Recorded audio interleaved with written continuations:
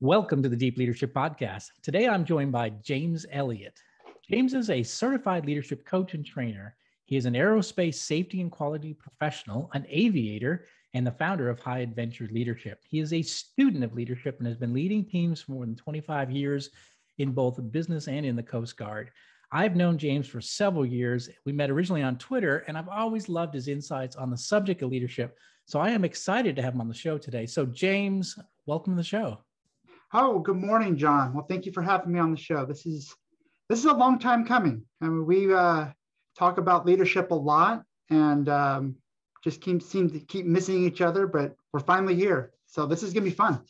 Yeah, absolutely. You know, it's funny. A lot of people use social media to just fight back and forth about politics and whatever, sports teams that you're excited about or what have you. I found Twitter to be an amazing place to learn and to meet people. And you're one of the great people I've met through Twitter and through, I would say, leadership Twitter, if that's even a thing, but people talking and thinking about leadership. So I'm excited to have you on the show. I'm excited. I look forward to, learning from your experiences and also talking about your new venture, High Adventure Leadership. So I'm looking forward to talking about that. But let's get us started. So tell us about your background. You've been a student of leadership for years. Where did you develop your passion for the subject? And, how did you get into the world of leadership? All right. Well, gosh, it's probably over 35 years ago. As a young Boy Scout, I've had leadership, the verb leadership. Because leadership is a verb. It's action, right? It's not a position, right? So I've had that verb in my vocabulary for over 35 years. Probably started out as a Boy Scout. Now I'm not sure how the Boy Scouts are today, but 35 years ago, my specific troop, the boys did everything. Yeah, the adults were there, they supported, but if you wanted to go on a camp out, you had to arrange it yourselves. You had to plan it. You had to get the equipment. You had to get the food, go do the shopping. And so, starting out 12 years old, my son just turned 12. So I'm kind of looking at him thinking, well, gosh, when I was his age, I was planning campouts, going down with my patrol to the store to buy food and supply us and get in our gear. And then when we get there, you're leading, delegating tasks and who's doing what job in the campsite. And this is all as a 12-year-old, right? And so I would say all the way back into the Boy Scouts is where sort of this leadership began. And it's been with me throughout my life. Became an Eagle Scout when I was 15, using the same skills I had learned in the Boy Scouts all throughout high school, college, and actually probably the foundation of my leadership in my professional career. It's interesting. I was also, I really never thought of it that way, but I was a Boy Scout as well. Unfortunately, I got to be 16 years old as a Life Scout and never made Eagle because I found cars and girls. So and so anyone who's listening who's got a son that's trying to get to be Eagle Scout, I would recommend that they do it before they turn 16 because there's something that happens at 16. But when I think about it, there were a lot of foundations I had in my, I went through Cub Scouts and Webelos and Boy Scouts, and I did learn a lot of leadership. And again, you had to do it all yourself. You had to lead at a very young age. I think that probably is what attracted me to wearing a uniform as an adult in the military too. So I think it's a great, I know the Boy Scouts are different today than they were back then, but I think for me at least, I learned a lot through those experiences and so it's a great foundation for leadership and also character issues, right? And the one thing the Scouts talked about back then was a lot of character issues like, integrity and honor and all these great things that I probably can remember the Scout oath if I really think about it. But it's a good foundational place to learn some of the basics of how to treat people and how to lead people. Yes, absolutely. Yeah, so you got what our friend Chief Chuck would say, the fumes. Oh. The gasoline fumes and the perfumes. Yeah, that's what happened to me. So, yes. Yeah, no, but, you actually hit a good spot, though. That, the Boy Scouts, for me, it's developing those early values, right? Those what we call core values, integrity, respect, being committed, Mm-hmm. learning, growth. So yeah, Yeah. so for me, it was a great experience. And people have different experiences. Obviously, it depends on when you were in the organization. It really depends on your local troop and where you grew up and how it was organized. Yeah. But No, for me, it was a great experience. no, I love that. I love that. It was good for me too, and I never really thought about it, but it was an early exposure to leadership Mhm. and character issues that I think I've had throughout my whole life. So, Yeah. Well, um, it's an opportunity that we got that a lot of kids don't. A yeah. lot of kids didn't even hear the word leadership until they're thrust into some type of supervisory position after they've graduated high school and started their career someplace. Oh yeah, or finished college, and Mm-hmm. then they get to their first job and they have a boss who's not warm and fuzzy like Yeah. maybe their professors might have been, or or their counselors in college, and suddenly they got a guy like me saying, "We got to get it done. You got to stay. You got to stay. We got to get it done." They're like, "Wait Yes. a second, Yeah. I'm uncomfortable." Okay, so. Yeah, it's a good point. Yeah, Yeah. sometimes it's and getting engaged with the stuff early is really important. Mm-hmm. So, and in fact, that's my next question. You probably relates to it. Is that why do you think that there's such a leadership crisis in the, I would say, in the world today? I would say in the U.S. definitely, but in the world, I see it as well. Why do you think that we are having such an absence of good leadership these days? Well, and I was calling it a leadership crisis too, until I suddenly realized that the word crisis is just used too much today. Everything's a crisis, it seems, right? You turn on the news and it's a financial crisis or it's a pandemic crisis or you name it, right? I'm like, gosh, it's not really a crisis to me is something that's a short-term issue. This is a long-term issue. This Yeah. goes back a long ways. Um, I think the key to it is this: leadership is not taught. Uh, you mentioned it when someone graduates from college. They don't teach. You get an engineering degree in college. You're not gonna. There's no leadership class, right? There's Right. no course to tell you how to be a leader. Really, unless you specifically study it, there's no project management courses, right? Yeah. You get Yeah. your degree. You get your technical degree, which mine's in chemical engineering. Yeah, I can be an engineer, but your first day on the job, you find out you're managing a project. Well, shoot, Right. Right. there's leadership involved in that, right? Yeah. Yeah. So it's not taught. Now, if you go if you go through a military service, so say you go to the academy, right, one of the service academies, or you graduate from OCS like you did. When the day one you start the job, now you're expected to be a leader, but they teach leadership. Hmm. They expect you to do that. Whereas in the corporate world, that is not the case. Actually, what happens in the corporate world is you start working in whatever technical area or whatever your degree is. Let's just take an engineer, for example, right? So you get your degree in engineering, you start as an engineer, you're an individual contributor. And then you're doing such a good job that you get tapped on the shoulder one day and says, "We want you now to be the manager of the other engineers." You're like, Yeah. "Awesome, great, more money," Yeah. right? But they haven't prepared you to lead at all. You've been an individual contributor the entire time. And now all of a sudden you're put into a leadership position. And what I've typically seen is people will do one of two things.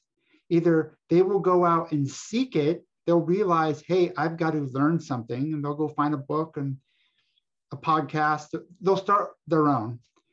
Unfortunately, most people fall back on, well, the reason I got promoted was I was a good engineer, so I know how to do this job.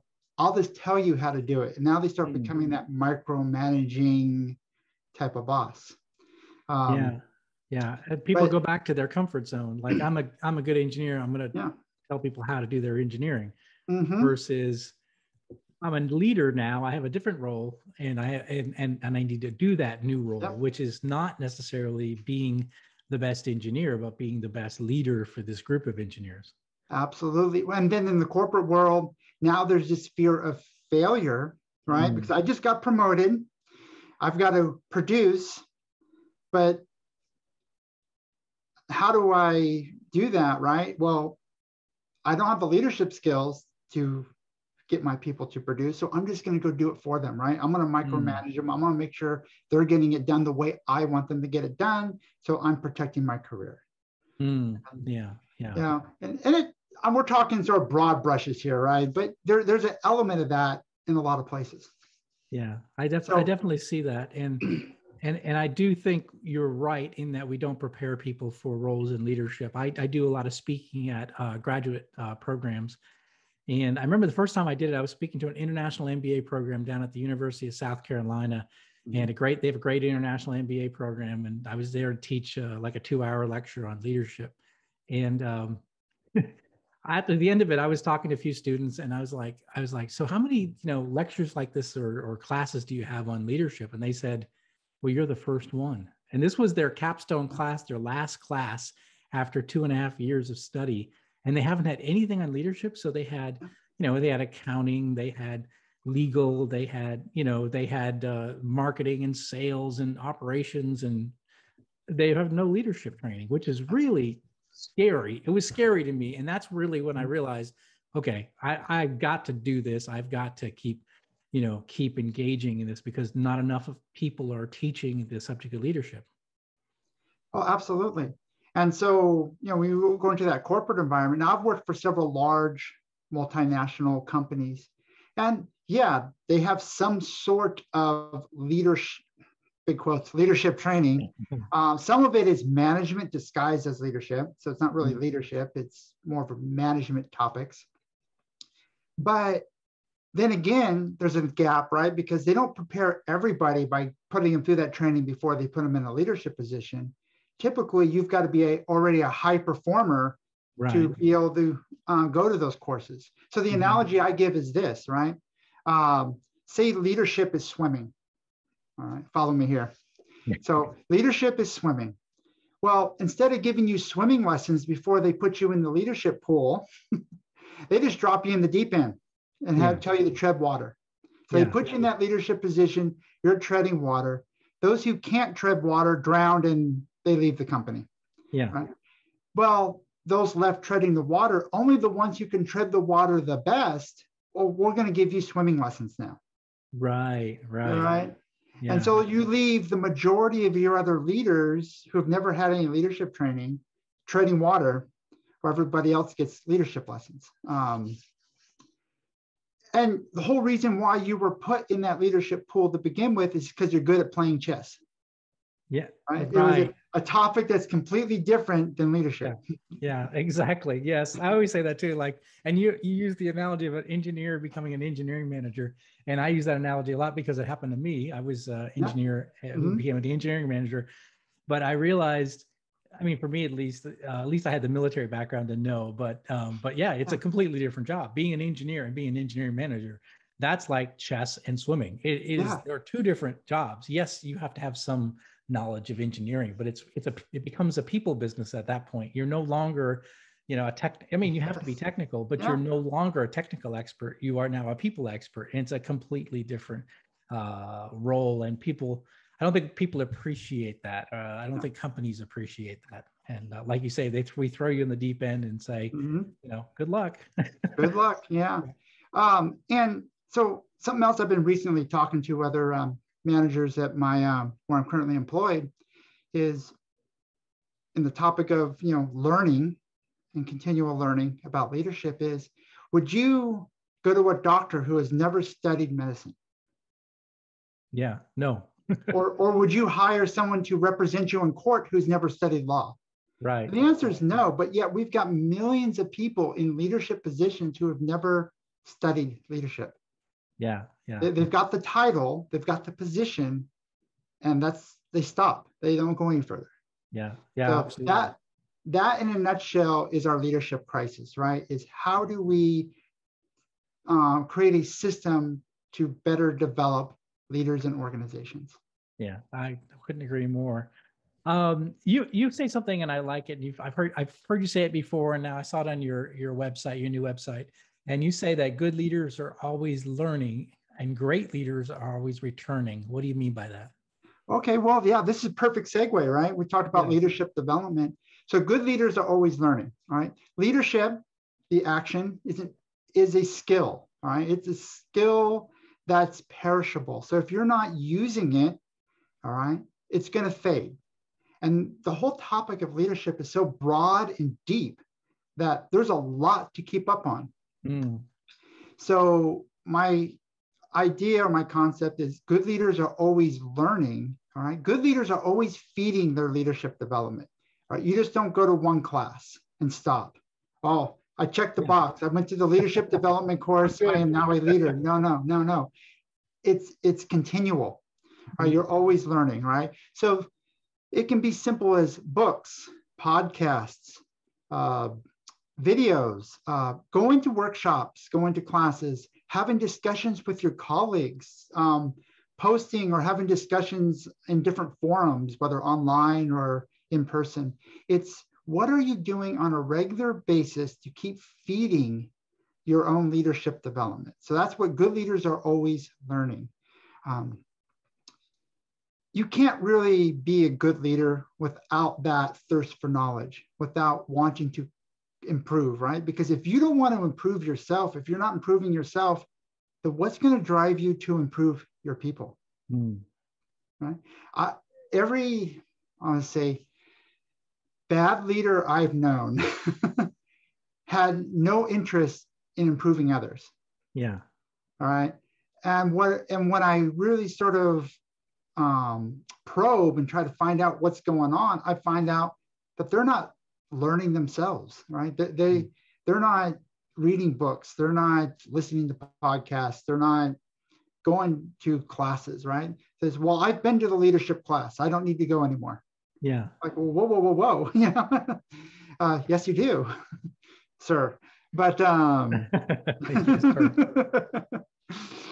but no, it's so that's the first part. Is good leaders are always learning, right? So the second half of that though is, as a good leader, you're bringing in all these knowledge and skills, all right?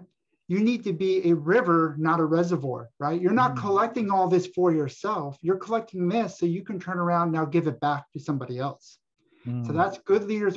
Great leaders are always returning because they're giving back to the organization. They're mentoring and they're coaching the next generation of leaders. When they find out something new, they're so excited they can't wait to go share it with somebody else and spread it, spread the wealth of leadership with everybody else. So that's what this little slogan is good leaders are always learning, great leaders are always returning. And I love it. I think it's great. Yeah. Yeah. Hoping I to think it kind of resonates. get that imprinted on people's minds. Yeah, no, I agree. It does. It resonates, and like what you're saying, it's not just about the individual development, but then it's passing it on and growing the next generation, which is what the great leaders do, is that they help develop the next generation. They don't just keep it within themselves. So, but on the subject of always learning, there's a great leadership book called Lead Yourself First. It was written by a friend of mine, Mike Irwin, and I really like that book. It's a great book. I recommend it to people. But I was just going to, talking about you personally as a leader, how do you lead yourself? What are some of your self-improvement habits as a leader? What are some of the things that you do that, you'd recommend to other leaders as they come into the leadership role to kind of keep, sharpening your spear? Well, good. Yeah. Another great segue, right? Because we're talking about good leaders are always learning, and that if you go on my website, highventureleadership.com, you'll see 3 categories: leading self, leading others, leading performance. And the first one, leading self, is before you can lead other people, you got to learn how to lead yourself. All right. And people they're going to do what they see, not what you say. All right. So it's very critical that leaders lead themselves and set the example for everybody else. So how do we go into doing that, right? So it starts with values, right? Do you know your core values? All right. Mine are integrity, respect, commitment, and growth. All right. I can tell you right now what they are and rattle them off, but you'll be amazed how many potential leadership candidates I've interviewed, and I ask them straight up that question, what are your core values? And it's like I hit them with a brick. Yeah. They have absolutely, what do you mean? No, Yeah. what are your core values? So they've never, and what tells me is they've never taken the time to think about it, right? They've never taken the time to consider, well, what are my core values? What is the rock that I cling to in making hard decisions, right? Mm. So that's the first thing, it's your core values. So taking time to develop those, know what they are, don't compromise them. I mean, I will leave an organization before I'll compromise a core value. I mean, you really, that's got to be that important to you. The next is learning. Yeah. Just like I taught, good leaders are always learning, right? For me, it is reading books. It's listening to the podcasts like Deep Leadership. It's it's videos. It's going to some classes. It's having those discussions. If I'm not doing it daily, I'm probably every other day I'm doing something. Right now, I'll go through phases. Sometimes I'll read some books. Sometimes I'll lay off on the reading and I'm catching up on podcasts. But I'm doing something. Always a little bit of something, almost every day. So here's a good picture of that. Imagine you take two people at the beginning of the year, same fitness level, and one goes to a 3-week CrossFit boot camp. All right. Okay. Now, there's nothing wrong with a 3-week CrossFit boot camp, right? Sometimes people need to go to a course to learn the skills they need to keep going. But this person goes to that boot camp and does nothing the rest of the year. Where somebody else decides, well, every day I'm going to go jog for 30 minutes. And maybe that jogging turns into running and turns into calisthenics and turns into weightlifting. But they do a little bit of something every day for the entire year. At the end of the year, which one of those are going to be more fit? Yeah, it's always the one that's continuously working on it. Yeah, absolutely. So that's the analogy I tell people. Look, yeah, you can please go to the workshop, go to the course, because you're going to learn some stuff that's going to be good for you. But that's not the end of it. You don't just check the box, punch the ticket, and I'm done. It's what are you doing to continually feed your own leadership development? Yeah, I really like that. Especially today, right? So, back in the day, you might be able to get like a book on tape, right? Or you might be able to get some sort of motivational thing on tape that you could put in your car.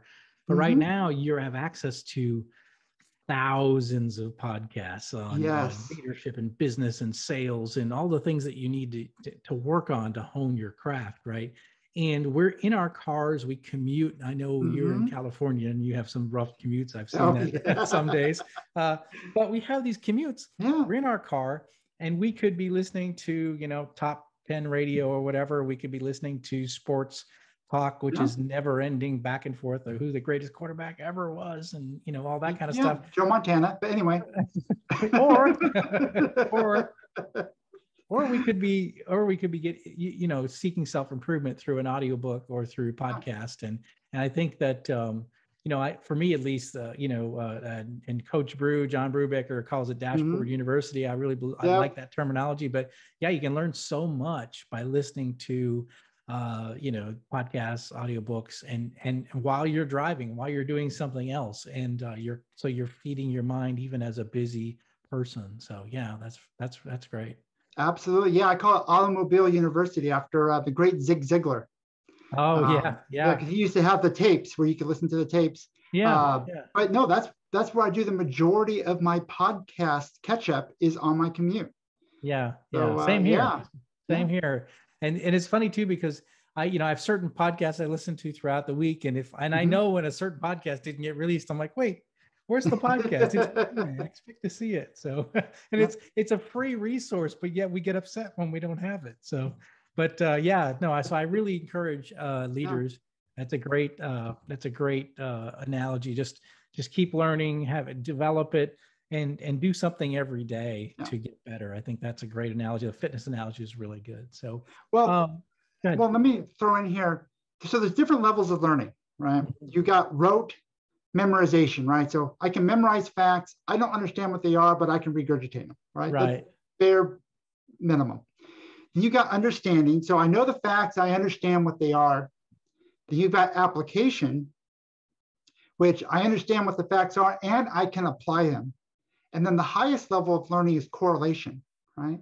So it's now I'm in a new situation, but because of the knowledge I have, I can correlate and work out what I need to do in this situation, right? I don't need to be told exact instructions. And so people starting out in their leadership career, leadership development, they're going to start out at the very bottom. They're going to read a book. They're going to say, here are the 10 steps you need to be a great leader or something, right? And they're going to memorize those and they're going to go out and try to do them and they're going to probably fail. It's going to be tough, right? There's a difference between what you read in the book and then when you get out into the real world, there's a little bit of a translation there. Right. But what I would tell people is keep going, right? Because you're going to first learn the rote concepts, and then you're going to start understanding how they actually apply. Then you're going to be able to actually start applying them. And then you're going to reach correlation to where, oh my gosh, all these different pieces of leadership are now coming together. So. Yeah, absolutely. And I think at some point, I always tell people to trust your gut, but your gut has to have that. You have to have gone through those stages to have that correlation, to have that gut instinct on how to deal with all these different issues that are similar to things you've seen before. And but that's where instincts come in when you've been doing it a while. And I always say, as leaders that are experienced leaders, that do trust your gut, because your gut has a lot of, you have a lot of experiences and you have a lot of you've seen a lot of different things. So I think that's important as well. So that's great. I really like that. So if you look back, in your career or the things that you've read or what you've been exposed to, who are some of your leadership role models? Who are the people that inspire you to become a better version of yourself? Oh, well, I'm going to start with my dad. We're going to start going the way back machine here. And I would say my first off, starting out in back to the Boy Scouts again, right? And I can always hear my dad's voice. There's a few things that he would tell me that keep resonating today, right? The first one is not giving up, right? He had a saying that was, can't do anything because it never has, right? So don't say you can't do something, right? Try it out, keep going, right? The next thing he would tell me would be, it's under commitment, right? Under the topic of commitment here is, if you're going to take your time to do something, go all the way. Right? Don't just do it halfway. Go all the way. Be the best at whatever you're going to do. If you're going to put effort in it, be the best. All right. So I applied that to everything, whether it was academics, whether it was sports in college, whatever I was doing. If I'm going to put my effort into it, I'm not just going to do it halfway. I'm going to go all the way with it. All right. And the last thing was sort of had to go with leadership is taking care of your people. All right. He taught me the concept of leaders eat last, long before Simon Sinek even brought it up, right? Yeah.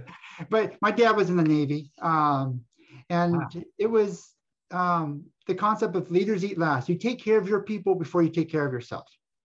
And so that would be, my first role model with leadership and those concepts there. Sort of in the academic leadership space, I guess, would be John Maxwell is a role model. I've read a lot of his books, seen a lot of his videos.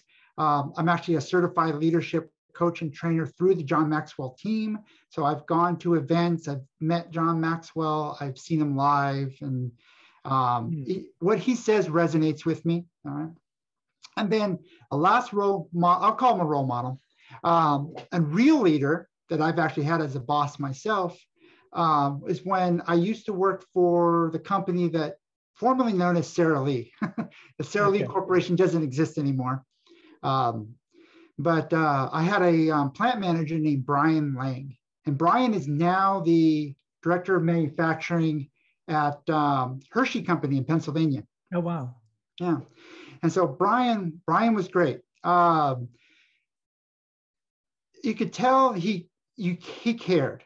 Now, just before I started with Sara Lee, I actually had to delay my start date by a few days because my father-in-law passed away. And I called them up saying, hey, I can't start on Monday. This is what happened. They're like, that's okay. Take care of it. Do what you need to do. Somehow they found the funeral home and sent flowers to the funeral home. They did their own research. I didn't give them any of this information. So going into the whole relationship, I knew this is somebody that cared. This is somebody that had some awareness of his people. First week I'm there, he meets with me and he gives me a copy of John Maxwell's Daily Reader with an inscription inside. And he's the only leader I've had that actually on a regular basis, we would meet in his office and just discuss leadership. So yeah, so I would say Brian is of the real bosses I've had. Now I've had a lot of good bosses, have several not so good bosses too, but of all of them, Brian really hit it there as far as leadership development and the importance of constantly feeding your leadership. Yeah, I that's a great lesson for those listening in. You hire somebody and this, in this case, he, found out, he knew there was a death in the family. Two, he found out where the funeral home was. Three, he sent flowers to that, and he didn't even know you, right? Didn't even know. I had a similar situation with a boss. I was recruited back to a company I used to work with, but I came back and he had sent a giant basket of like cookies and crackers and snacks. And it was a card and it said, I'm excited about all the great things I know you're going to do. And, like, okay, like, I don't even know you from Adam. You don't really know me other than my reputation, but to send something to my house, to my family and say, I'm looking forward to the great things you're doing. What an impact statement you make on a new hire, So leaders, if you're listening in, your new hires, what are you doing to wow them days before they even walk in the door? So that's great story. That's and I had a similar situation of a great leader that I worked with that did a similar thing. So fantastic. That's great. I like it.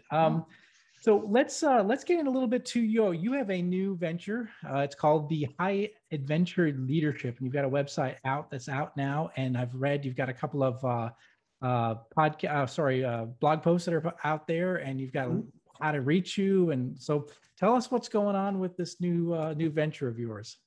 All right. Well, the concept of high adventure leadership actually developed back in 2020 during the height of the pandemic and the lockdowns. Right. I was found myself working from home. Actually, the company I work for now, let's just say I had to take an unpaid day off each week, just because of the pandemic and economics the way they were for the company. So that gave me some free time. So I said, well, this whole thing about leadership and improving leaders, and what can I do to pass on what I've learned and get it out there in the hands of people who need it. Like I said, there's tens of thousands of leadership books out there. There's hundreds of podcasts, but gosh, how do we package this? How do we make connections to those young leaders? Especially, I'm actually focused more at the people at the beginning of their careers, right? That need this leadership training before they rise up in the ranks. Right. Is how do you get them, right? To steal a line from the Matrix, right? How do we get them to take that red pill of leadership and open their eyes and see what needs to be done? So I have this concept, high adventure leadership. Didn't know exactly what I was going to do with it yet, but I said, I got to do something. I've got to get out there. I've got to share my knowledge, teach people, do things. And so I've been sort of tinkering with it for a while. Finally, this last week, we launched the website. So it's brand new out there. Not a whole lot to the website. Like you said, there's a couple of blog posts I put on there. But as I've discussed with you before, sometimes you just got to hit the start button, right? You got to hit the start button and build the airplane while you're flying it. So highadventureleadership.com is the website. And our mission is to develop better leaders by improving the way organizations do leadership development. So the plans for the website are, there's short term, there's going to be more blog posts. Can't guarantee one every week, but maybe every 1 to 2 weeks. I'll try to get a little bit of writing in there. The next step would be videos, because I'm more into videos than I am into writing. So, and you're by the way, you're very talented in video production, by the way. Well, thank you. Yeah, for those who want to see some samples of that, check out the X Factor podcast. Yes, exactly. But no, it'd be some short videos, maybe a couple minutes, 3 minutes, 5-minute long videos talking about leadership topics. So that's the next step. The long-term goal is to develop leadership courses. I want to package some leadership courses that folks can access by subscription for a nominal fee, because what my focus is the people at the beginning of their careers. Now, if you go to the leadership space, you Google leadership classes, you'll find classes out there, but a lot of them are quite pricey. Right? You go to a leadership workshop, they want $500, $700, $1,000 to attend this workshop.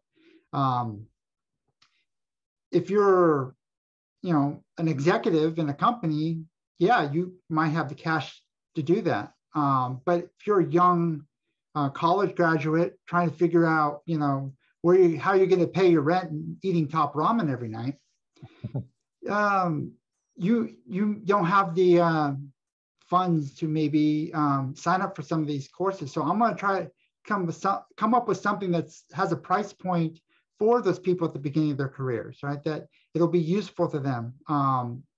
They can use them to feed their leadership development and grow and become better leaders.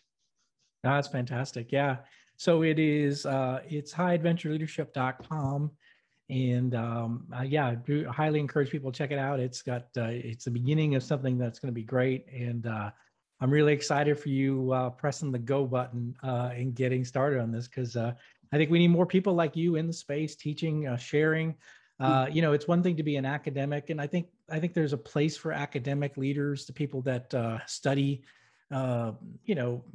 different aspects of leadership and come up with, theories and what have you. That's important. But I also think it's really important that practitioners of leadership start teaching and sharing what they know, because I think that maybe out of all the different disciplines, leadership is one that is experience-based. You really do have to be in the trenches. You have to have those years. You have to have made the mistakes. You have to have, see the way, people react to change, to be able to put in, to be able to lead really great things and accomplish great tasks. And you those experiences, I think the people that have done those are probably the best to be able to share and teach. And you're one of those practitioners. So I'm excited about this new website, this new venture. And I do really encourage listeners to check it out, because I think it's going to be something that, again, it was one more tool in the toolbox that leaders can use to help develop and get better and become what I call a leader worth following. So. Absolutely. And those of us that are sharing and trying to develop better leaders, right? We're not in competition with each other. I mean, not at all. Yeah. It's an open field out there. And actually, what I'll be looking for in the future is to do maybe some team ups, kind of like the old Marvel comic thing, team up, But it's getting the message out there. It's teaming up. It's supporting each other in this space. We're not, like I said, we're not in competition with each other. There's so much, fertile ground out there to plant leadership seeds that, there's no competition. Well, I mean, 70% of employees remain disengaged at work at this moment, at this hour. So, there's bad leaderships out there. I just finished an article writing about Urban Meyer and his toxic leadership of the Jacksonville Jaguars, just getting fired. I mean, Mm-hmm. I knew a little bit about him, but the more I dug deep about this guy was a complete toxic leader running Yeah. he created a toxic environment in which he actually physically accosted players. He emotionally attacked them. I mean, just a, and Yeah. that's considered okay, normal. That's considered all right as far as a leader is concerned until they cross the line, I guess, and hit somebody. I think that's when they finally said, okay, this is enough. You need to go. Yeah. But my point is that there's a ton of really bad leaders out there. Yes. And the more of us that are on the good side, right? I think Mm-hmm. helping, teaching, training, that number, I dream of that number being not 70%, but 30%. 30% of employees are disengaged at work. That's great. I'm fine with that, right? That means that a majority are engaged and they've got great leaders and they understand the mission and the vision and they want to contribute to that. So yeah, I don't think there's any competition. I think we are all in it together to try to develop a Yeah. world with better bosses. So that's fantastic. Absolutely. Yeah, and I'm glad that you're in the trenches now, and you got the website out there, and and that's just something that you can build from. I know I started my website a few years back, and it was just blog posts basically, and then eventually I realized that nobody is reading blog posts as much anymore, so I started doing podcasting and writing books and but yeah, I mean, any way we can get the message out. And so this is great, and I really do encourage listeners to check it out. And and look at all the great things James is doing. So, James, I really appreciate you coming on the show and sharing all of your insights. I'm excited about your new venture, and I'm going to keep or tuning in, listening, and following. And I encourage listeners as well. Absolutely. Thank you, John. It's been great.